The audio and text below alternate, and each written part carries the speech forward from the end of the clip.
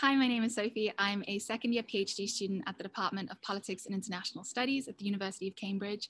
And today I want to talk about an argument for focusing on representation and our representatives in order to create caring democracies. I want to do this by first talking more generally about care ethics and the political, then focusing in on care ethics as it relates to democratic theory and democratic processes. And I want to show that there's a gap in this work, which is a neglect for the concept of representation. There's no thinking about how the concept of representation and how our representatives may be playing a role in the creation of may potentially play roles in the creation of caring democracies. This gap is a considerably important one if care ethics is to continue to develop into a full political theory. And I want to draw out two particular developments in work on representation and in debates about representation that show why this gap is really important to fill. To start then, care ethics in the political is quite an expansive field of work. There is a lot of research that investigates the different ways in which care ethics may be relatable to politics, or politics may be relatable to care ethics. And I borrow here from Sten Sota, who splits it into kind of two separate inquiries.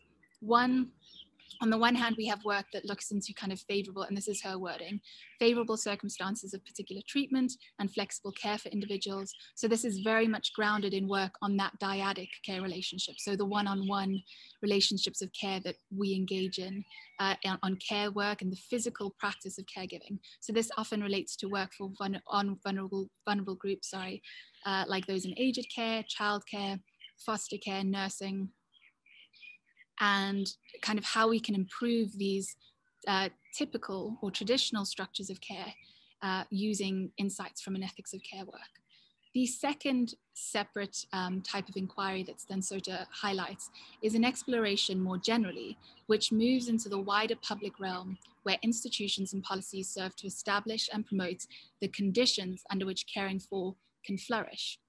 She gives the example of research on citizenship and social policy, but there are a number of examples of where this exploration more generally has taken place. So for example, Sten Sota herself has developed a public ethics of care, and Peter Urban has looked into kind of caring organizations and how an ethics of care insights are really relevant on a larger scale and not just for that one-on-one relationship that is happening at an individual level.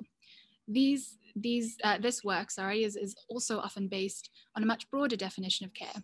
And I've put it here, Fisher and Tronto's definition of care being a species activity that includes everything we do to maintain, continue, and repair our world so that we may live in it as well as possible. Critics often see this expansive definition of care as a potential weakness, but care ethicists themselves believe this is quite a considerable strength. And I would like to side on that side of it being a strength and argue that the language of care has a lot of potential, particularly for representation, which is what I'll get to in a moment. Before that, I just want to talk briefly about some of the key debates that are happening with regards to an ethics of care and democracy. I've grouped it into four categories here. One area of work focuses particularly on exclusion from democratic processes. So this talks about how people who are involved in caregiving, but also the vulnerable groups such like those I mentioned previously, are often excluded from democratic processes. Their voices aren't reflected and therefore they don't get the priority that they deserve on kind of political agendas.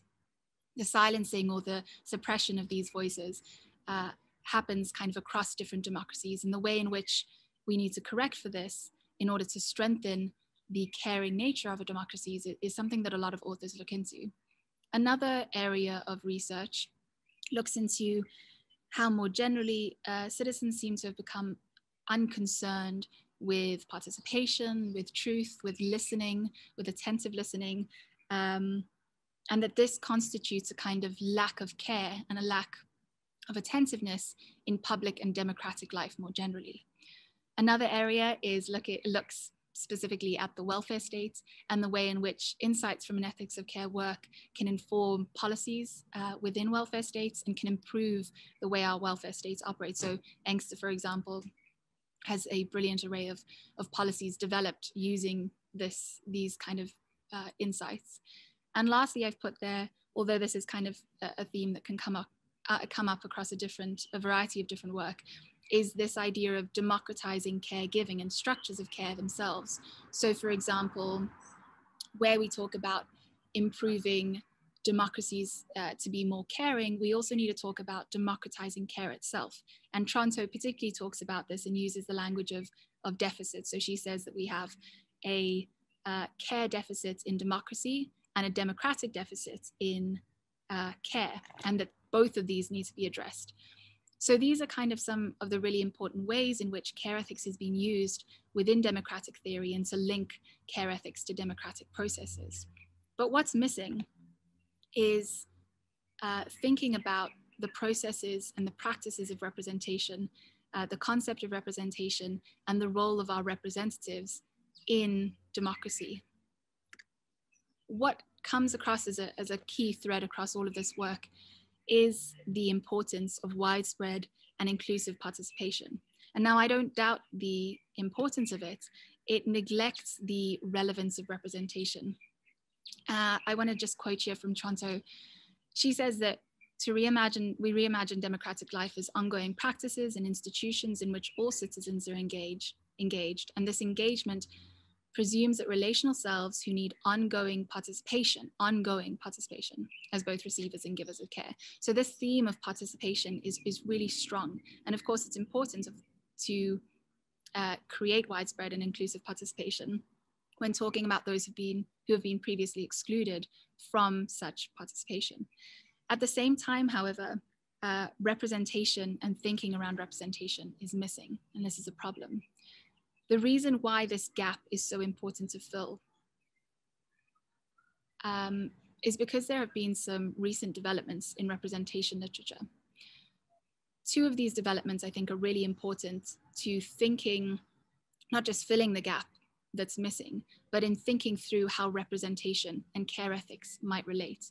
So the first comes in a challenging of the assumed opposition between participation and representation.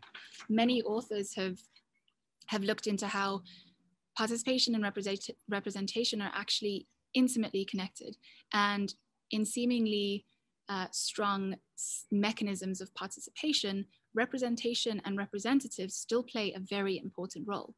One example that I draw on here, which is the South African one, and it's the case that I'm investigating, is a mechanism called ward committees, which was introduced in order to move towards this idea of a more participatory democracy, and it was labeled as such.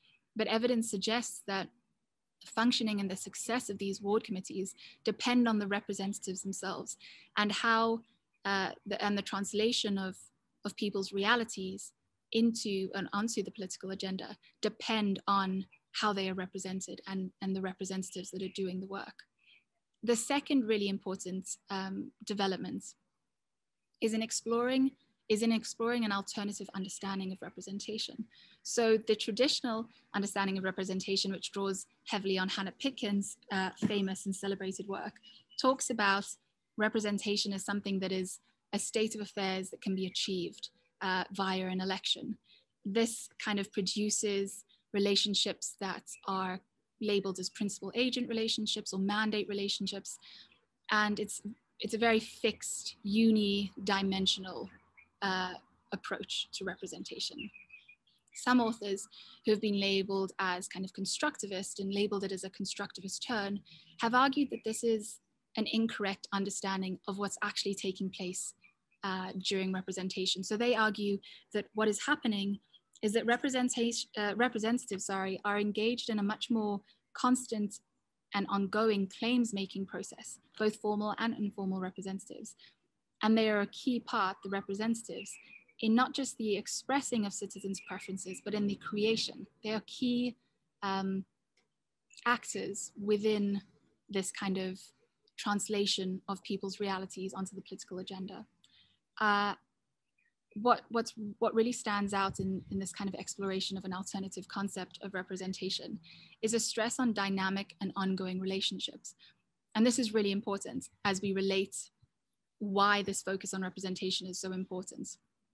as I mentioned, that kind of participation and representation change, and the change to seeing them as more interconnected is a really important part of why it would be insightful, or why it would be necessary, to gain some insights from using representation in care ethics and care ethics in representation. And here I mentioned that changing our assumptions of how people participate, and the best way to translate realities onto the political agenda is by embracing this more nuanced understanding of participation and representation. And I think that would fill that gap really well. And then the second is that idea of relationships with representatives, combining the insights from this representative or this constructivist turn, in representation literature, and an ethics of care's understanding and framing of relationships, I believe goes a long way in developing a more caring democracy, and in a very real and practical way. So I want to touch very briefly on just some concluding thoughts on why filling this gap and theorizing about representation as it relates to care ethics is really important.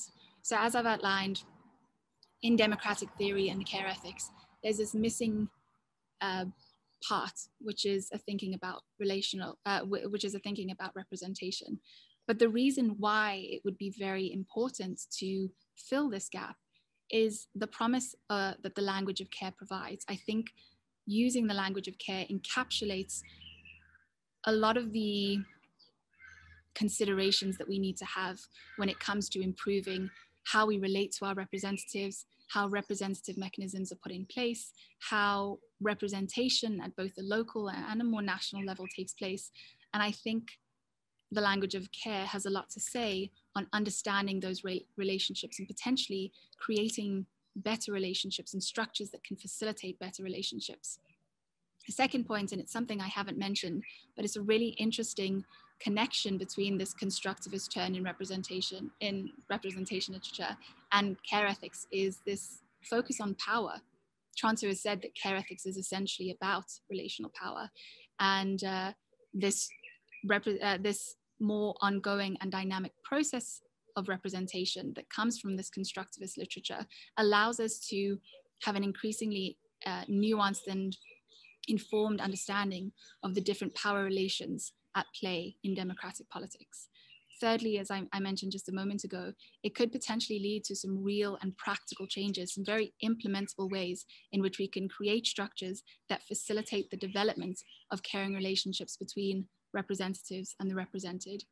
And lastly, and I've mentioned this quite a few times, it just informs a better way of understanding how we currently translate our realities into politics. And I think unless we have an understanding of the role that representatives play in this process, I think it will be lacking that key agent in that process that's taking place.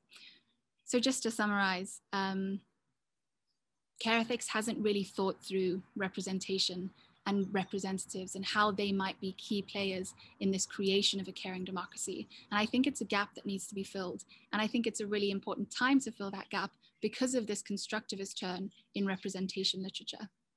And yes, I look forward to any questions, and thank you for listening. Hello everyone, my name is Sarah Howard and I'm a postdoctoral researcher at the University of Birmingham. The paper I'm going to present today is based on around 16 months of ethnographic research with low-level government workers in North Shoa, a rural lowland area of Harbour region.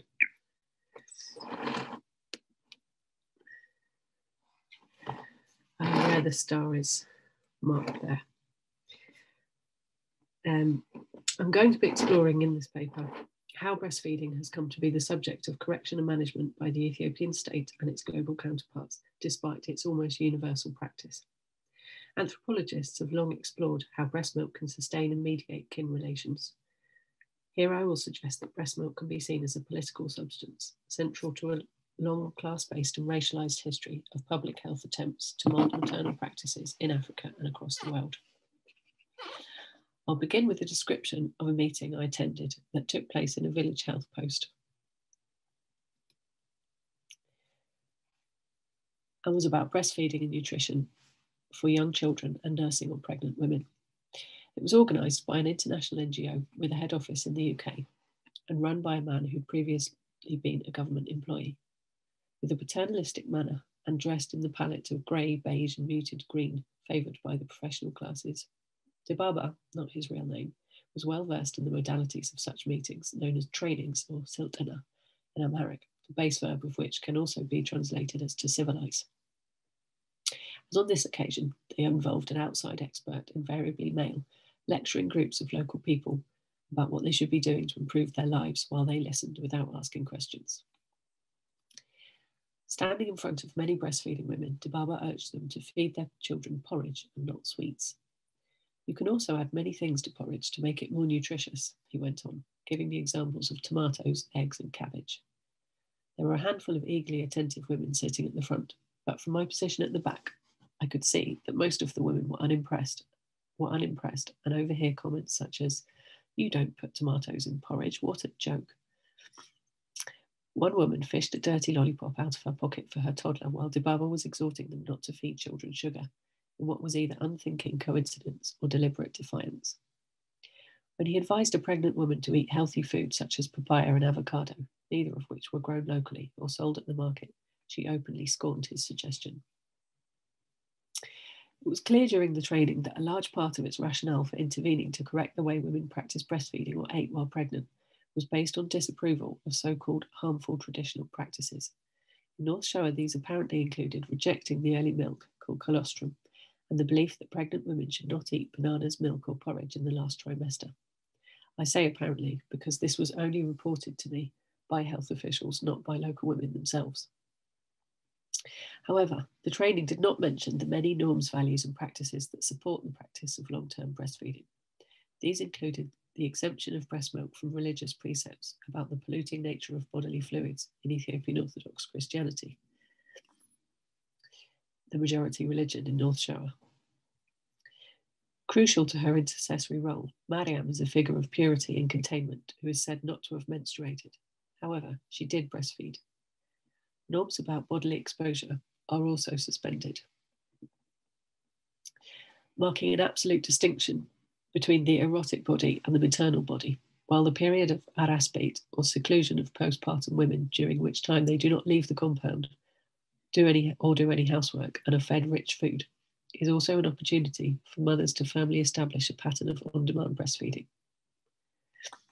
In her work on attachment mothers who practice long-term breastfeeding in the UK and France, anthropologist Charlotte Faircloth looked at breastfeeding as a way of not only producing relatedness, but as identity work for mothers who were self-consciously engaged in constructing a breastfeeding self.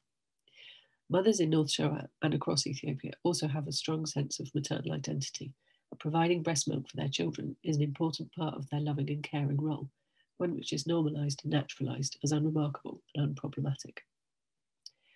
Health professionals in the nearest hospital told me that inability to breastfeed is unknown or even unthinkable.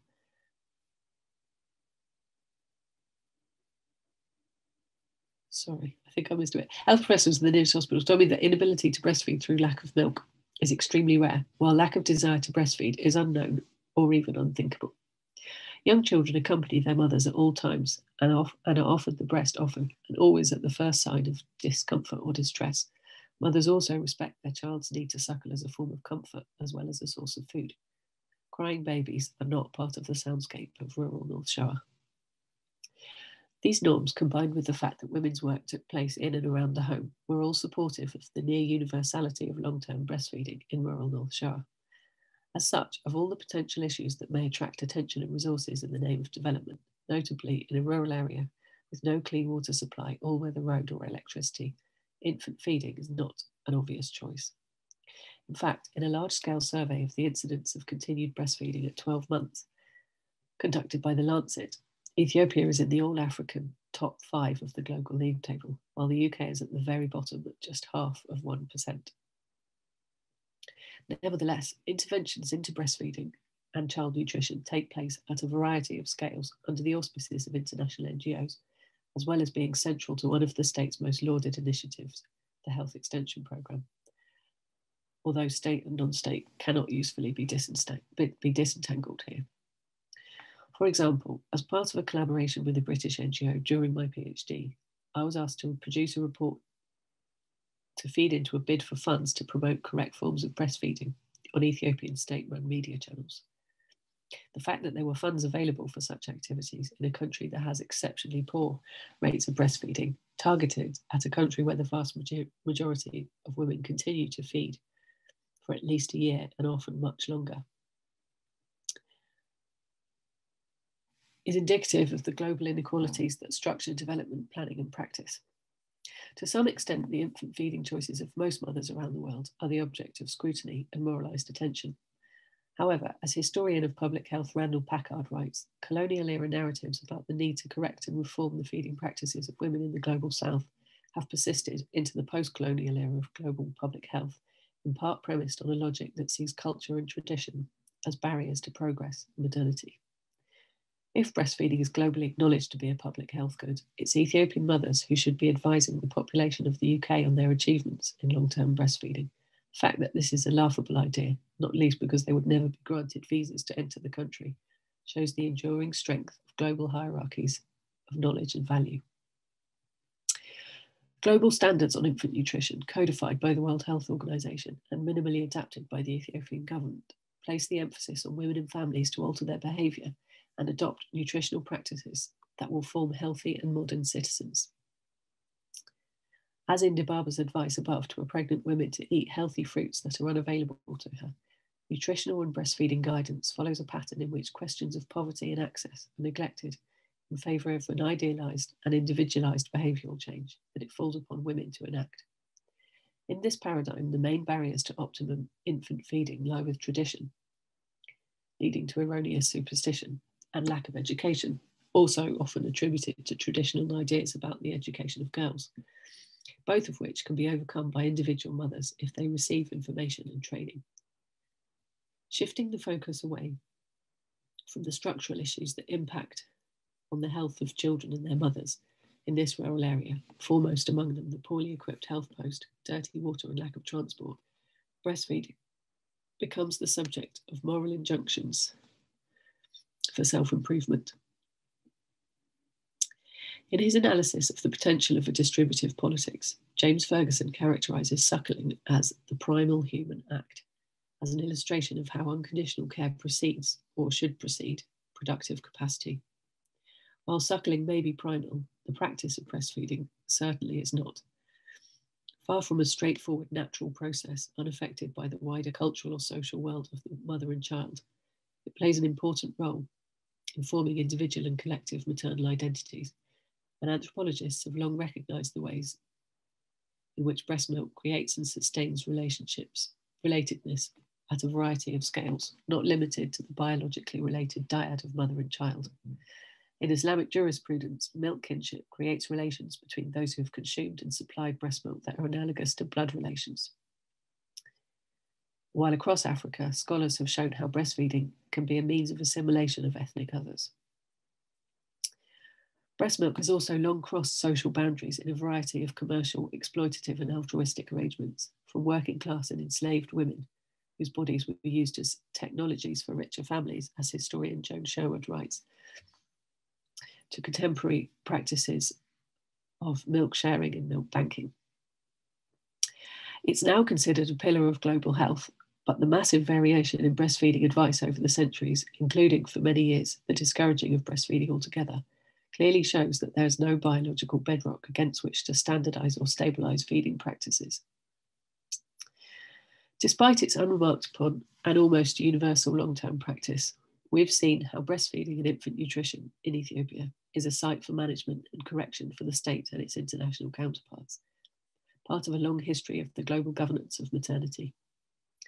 Educating African mothers in the proper management and care of their children has a long history as a tool of reform by colonial powers, and in Ethiopia by Haile Selassie's modernising imperial government. As I've shown, interventions into breastfeeding are characterised by a designation of infant feeding practices as affected by harmful tradition, while ignoring structural and economic factors, as well as the norms and customs that support breastfeeding.